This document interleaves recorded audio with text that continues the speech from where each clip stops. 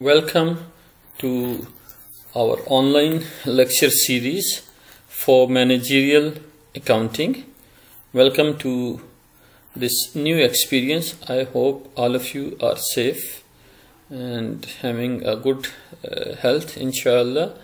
This is the first series of lectures for chapter number 8. I'll be uploading these files on YouTube, so you can watch these videos and solve the questions which were given as an assignment. Although some of you have already solved those questions, I'm very impressed from those students who have done it, but again it's my responsibility, so I'm making this video so that the students who did not understand on their own, they can take a benefits.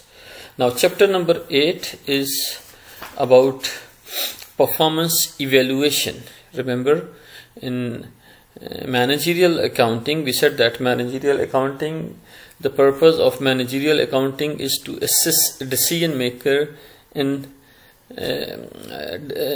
making certain decisions. One of the decision is the evaluation of performance, that whether someone have achieved what was the target or they did not achieve.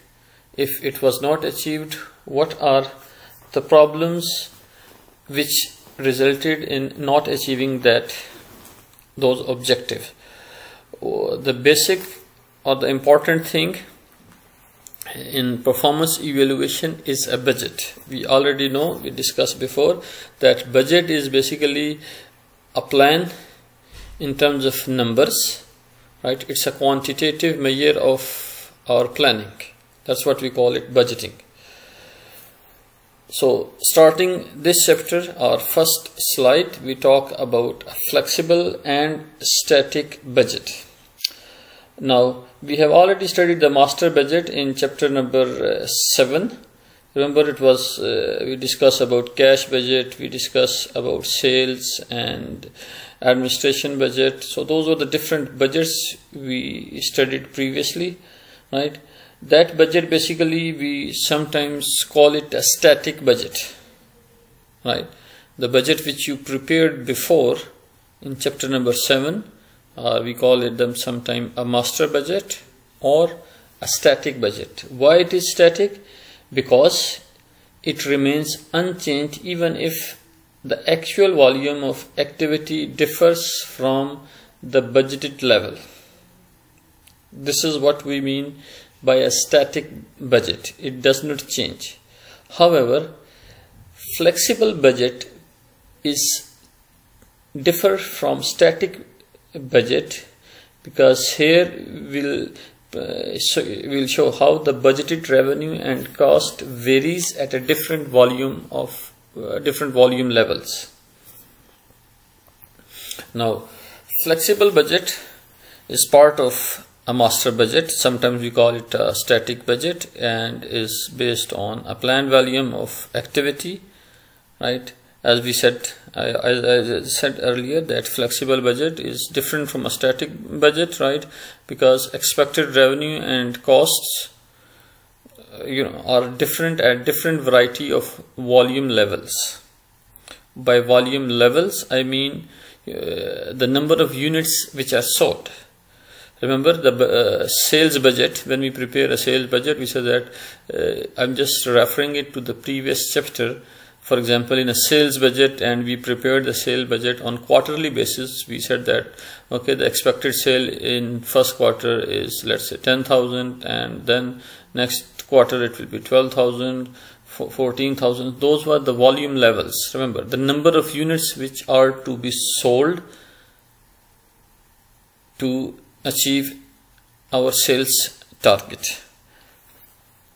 So this is what we mean by the volume levels, right? Now this is an example given in your book on page number 354. It's a static budget of Melrose Manufacturing Company. They are a producer of small high quality trophies, and they plan to make and sell 18,000 trophies during 2018 Melrose uses a standard cost system as shown below on this table. Now if you look at this table, there is 80 is the selling price, expected selling price, which is for 1 unit. Remember, these are all per unit cost.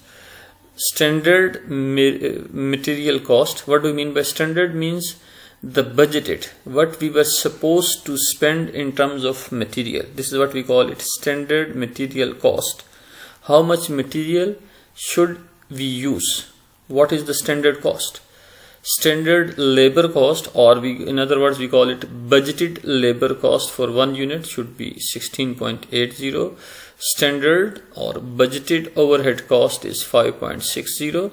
Then we have budgeted or standard general selling and administrative cost is 15. Then we have fixed cost for a manufacturing cost, which is 201,600, and general selling and administrative cost are 90,000. These numbers are given to you, right? So if you remember that, it's very important in any business to know what are the costs, because based on the cost information we know how much profit we are expecting to get. So here in this question we have expected selling price of 18, then we have expected unit level cost for these items, for material, for labor, for overhead, and for selling general and administrative costs. These are all variable costs. Now fixed cost or manufacturing costs, some of them are fixed manufacturing costs, and then general selling and administrative fixed costs or 90,000. This is what given to us, and based on this information we can prepare a static budget. If you look at in our book on same information, right, that if imagine that this company is planning to sell 18,000 trophies, at is given in this question, you can see that they are planning to sell 18,000 trophies.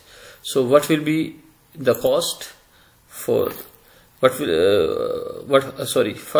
be the total sale price? Will be 80 multiplied by 18,000, 12 multiplied by 18,000, 16 multiplied by 18,000, all. So we get a total sales and total variable costs.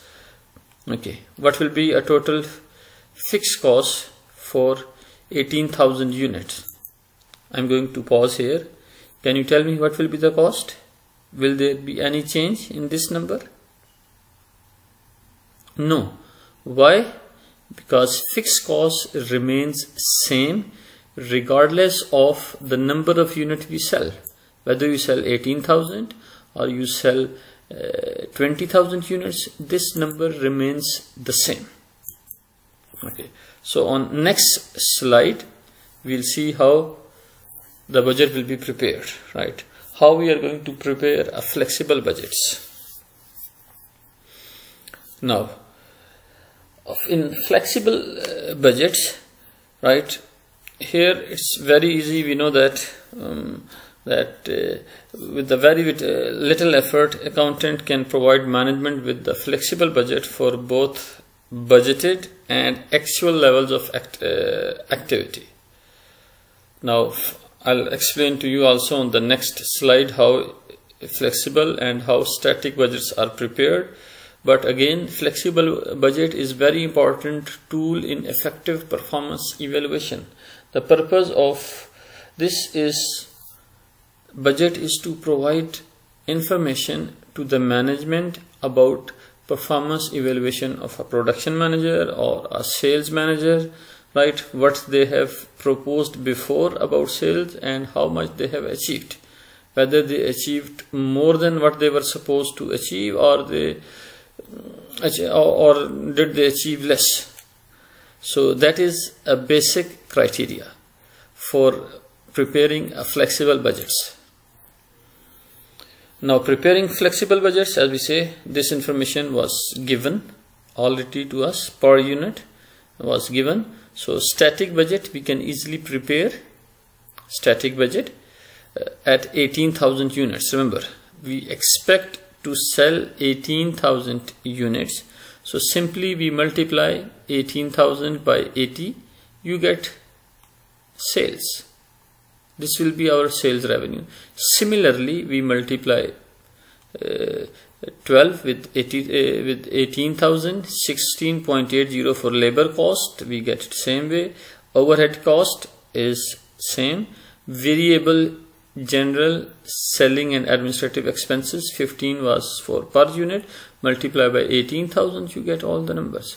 So now you can see here our contribution margin, which is sales minus all variable costs. So sales minus variable cost is our contribution margin, then minus fixed cost, which is also given. So we'll have our net income. This is what we were supposed to have. This is a static budget. Why it is static? Because it is fixed. We expected to sell 18,000 and based on this one, that's it.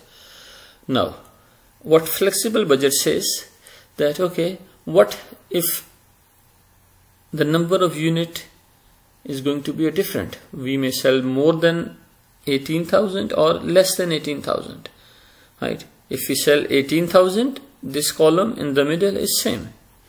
If we sell 17,000 units, what will be the net income? If we sell 16,000, if we sell 19,000, if we sell 20,000, what will be the total income under each different alternative? So I hope it is clear. It's very easy. Just we need to multiply with the same number of units with per unit price, but for fixed cost we know it remains same, doesn't change regardless we produce 18,000 units or 16 or 20 or 19,000. As we know by definition that fixed cost remains same regardless of the number of units we produce. So I hope now it's clear how to prepare a flexible budget and a static budget from a given information. It's easy. If you have any question, you can send me an email. I'll be happy to answer your questions. Next one is about variances. What is variances? Variance means deviation from what we expect. This is what we call it variance. Now for example, variance, we expect to sell 18,000 units and we sold 20,000 units. Now this is also a variance, but this variance is a positive or a good variance, or in other words it's a favorable variance. Why we call it a favorable variance? Because if you sell more than the budget, your net income will increase, right? So this is what we call it a favorable variance, or some variances can be unfavorable as well, right? If our expected sales in our previous example, instead of 18,000, the company sold 16,000 units. So then in that case it's an unfavorable variance. Similarly, in terms of costs also we have a variance. We expect to spend 10,000 on, let's say, material cost, but we spent 12,000, so we spent more. So this is also a variance, deviation from our budget, change from our budget. But this change, is it a good or bad? When you spend more than the budget, is it good or bad? Yes, it is bad, right? It is unfavorable. You are spending more than what you are supposed to spend. Similarly, if you spend less than what you are supposed to spend, then the same variance becomes favorable. You are spending less, because if you spend less money, your cost is less, so your income is high.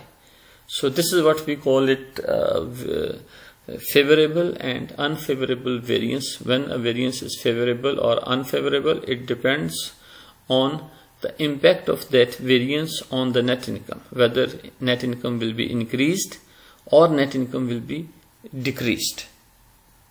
Okay, I'll continue to the next slide.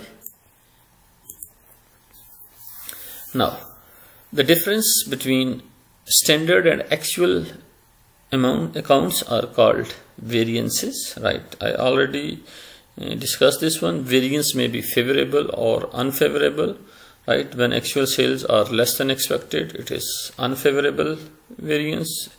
When actual sales greater than expected revenue or sales, it has a favorable variance. Or similarly for costs, variance are not only limited to, again, for revenue, right?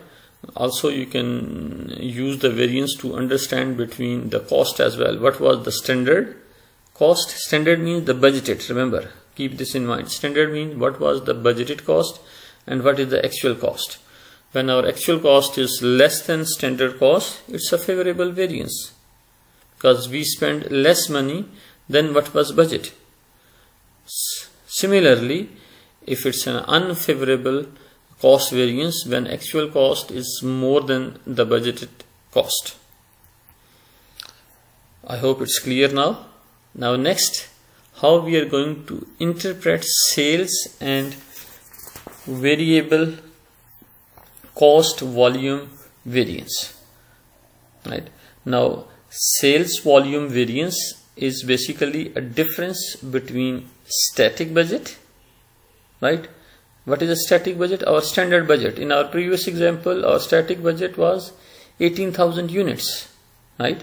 And flexible budget is basically a budget which is based on actual volume, how much actually we sold it.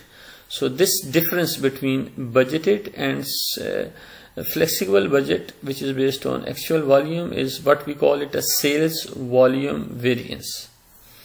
For example, if our static budget is 18,000 units, right, and then we adjusted based on actual volume of units sold for 19,000, so now it is a variance.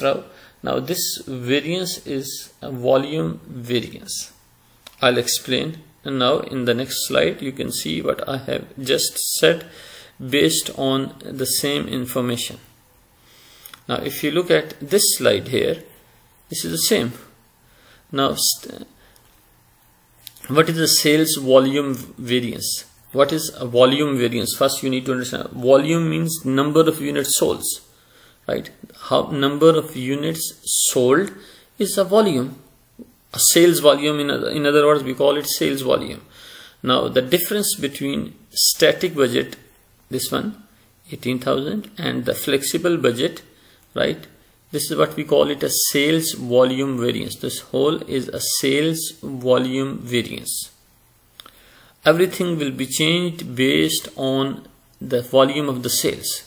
Remember, sales is the starting point. It derives all the budget. So if there is a variation or a variance in sales volume, the whole thing will change.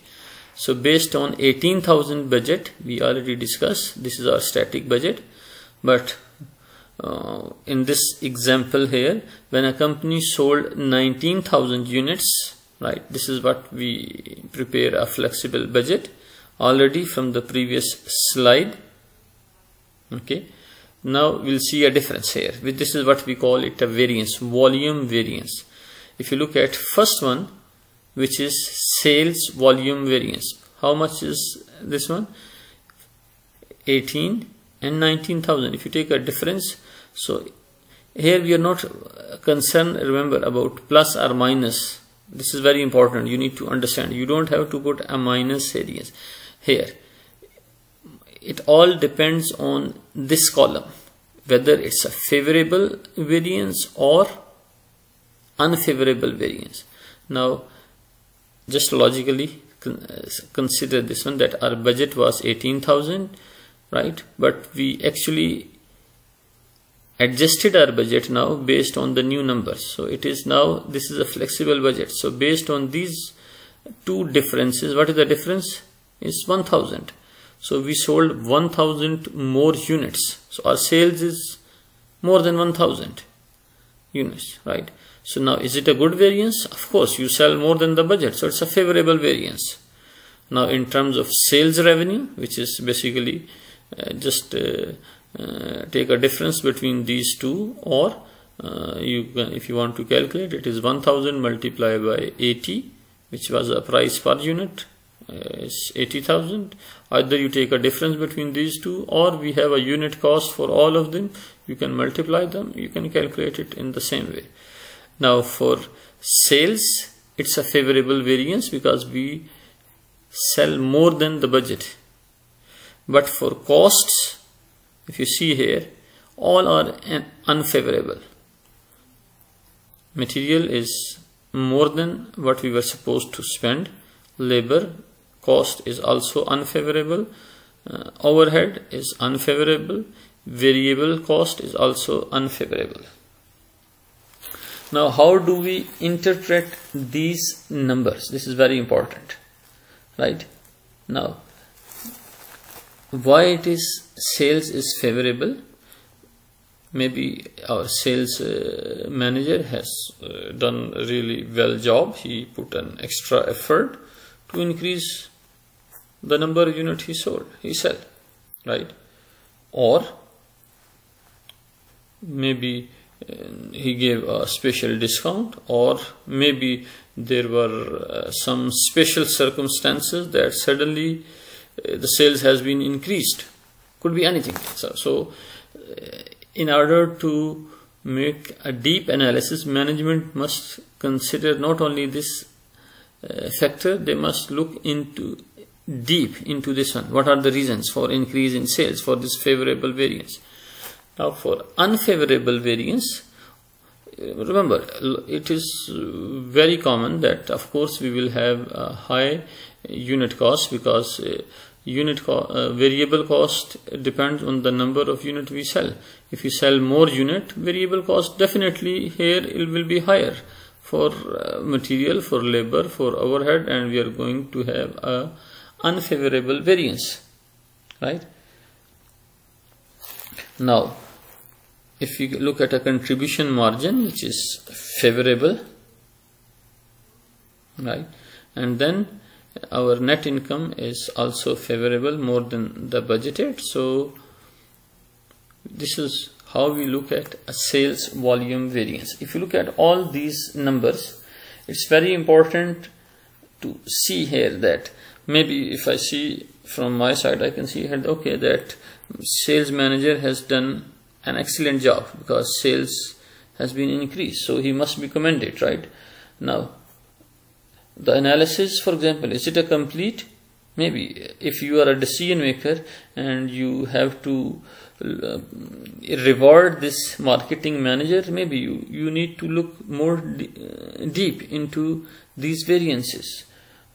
Is there special circumstances that these sales were increased, right? How much new customer he has won, for example? Is there any increase in the market share, right? Or could be just an unexpected increase in demand, right? Or maybe he reduced a price, gave a discount on something, and he increased the sales, right? So that's why it's very important that we look at these numbers into more detail, right? So something, it is relying on this is not only a best option, you need to look at deep into the reasons for these factors. Now for costs, as we know, since it's a per unit cost, so if total number of units increase, so total variable cost will increase, okay? But for fixed costs, here in this scenario, there is a changes in the fixed cost, right? For flexible budget, it is sorry, there is no changes for fixed costs, because fixed cost remains the same, there is no change, but for net income there is a change.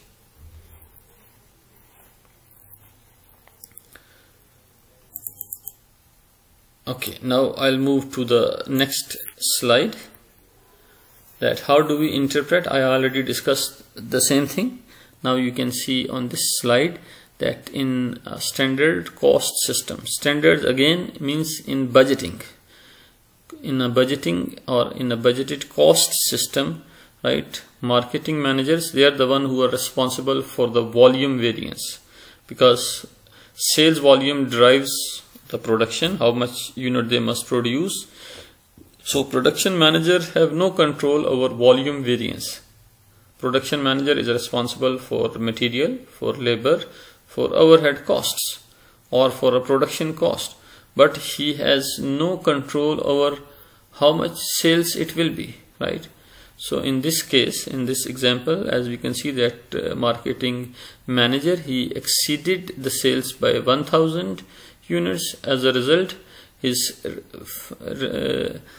he will have a favorable revenue variance, right, and unfavorable cost variance. But again, it is misleading, right? Why they incurred high cost? Because it manufactured and sold the more units than planned. So relying on this one information and penalizing or discouraging production manager for high variable cost is not a correct way. So that's why we need to look more detail into the variances, which we will study later in this chapter, how to break down these variances into different areas. I hope it's clear. Now I'll move to the next slide, which is about how we are going to compute and interpret the flexible budget variance. We know that for performance evaluation, management compares actual results to a flexible budget based on actual volume of activity. This is very important. Now in our example, just look at these information, right? These informations are given that actual per unit amount during 2018 were given as below, right? Now for the same example, this was the standard per unit amount for sales for those variable costs, but actually this is what happened. The actual cost at the end of a period becomes this one, that for some reason you sell something for 78 real instead of selling for 80. The marketing manager sold the product for 78 real. Maybe this could be one reason that he had a high sales previously. Variable material cost is decreased, actually not increased from the budget. Similarly, labor cost is increased, right?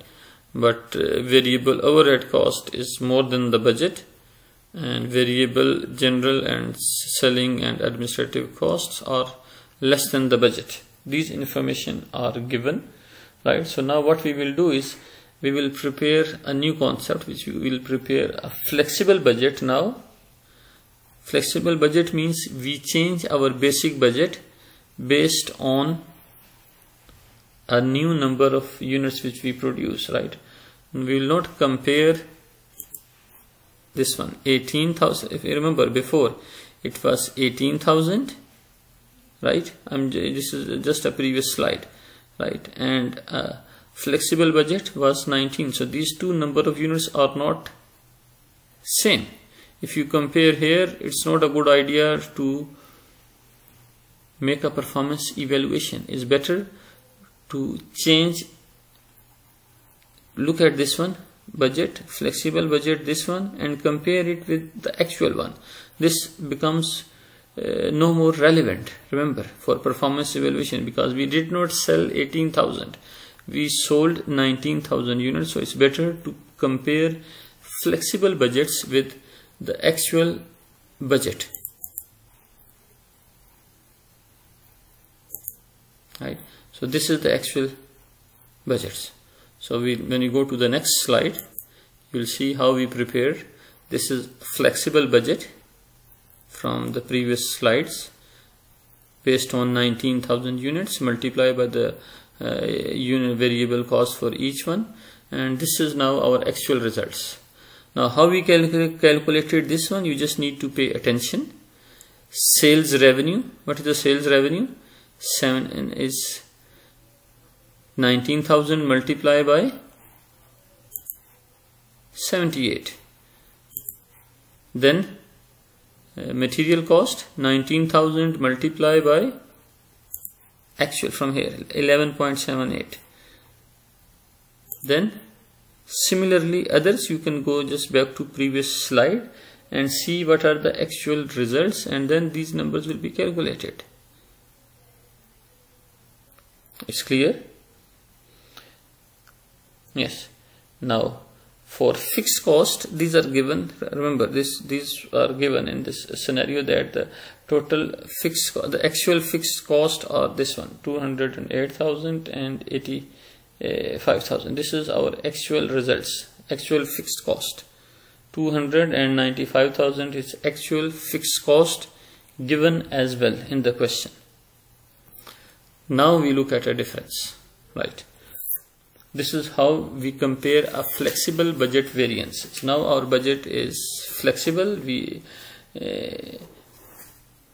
is flexible. Now you can see, okay, sales revenue. It is, before it was favorable, now it is unfavorable. Now it gives you a clear idea that why there was an increase in sales, right? If you prepare with the static budget before you compare, it was a favorable budgets before. I'll go back again just to show you. See here, before it was favorable because we compare this and this, but when we look at now for a flexible budget, you look at here, same one becomes unfavorable. Why? Because our sales are less than what we were supposed to have based on 19,000, and we know that we have seen that it is 78, sales price is 78, so we gave a discount, and that's why we have a unfavorable sales variance. Okay, now if I look at next one for material, after adjusting it is 4,180. You can see from here flexible budget means our budgeted was the material cost was 228,000, but we spent 223,000, so we spent less. It is a favorable variance. But if you look at a labor variance, which is right, which is 319,000 was the budget, but we spent this one, so if you this minus this, you get an unfavorable variance. You can write it as a minus, or you can just keep it as it is. It's up to you. Both are okay as long as it is written it is favorable or unfavorable. Overhead budget is same, it is unfavorable. This one is favorable, and contribution margin is unfavorable. Fixed cost, again for manufacturing it is increased, and for this one it is decreased, so it is favorable. So overall, if you look at a net income, it is from 289,000 to 243,000, so it is decreased. So overall it is an unfavorable net income. So now you have seen your analysis has completely been changed from this one to this one. If you look at a net income here, it was favorable, right? So if you are a decision maker, you want to make a performance evaluation, you must understand how budgets are prepared and how they are adjusted. So this is the reason that when we use a flexible budget, the same net income becomes unfavorable. I hope it's clear now. Now I'll move to the next slide. Any question here?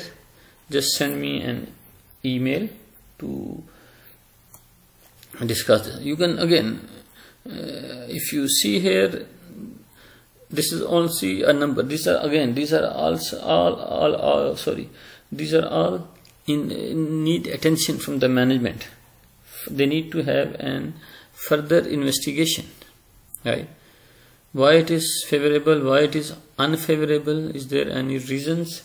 Remember, finding these numbers is easy, but finding who is responsible for unfavorable variance, what are the reasons, is not an easy job in a real life scenario. No one is going to accept the blame. Now, next slide about calculating sales price variance. Right, sales is very easy, it's not difficult, right? Flexible budget and actual results are based on actual volume of activity.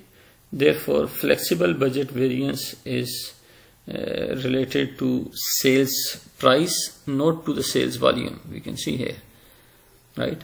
Actual sales are 19,000 multiplied by 78, right? You can see here there is an decrease in price. This is the actual price at which we sold.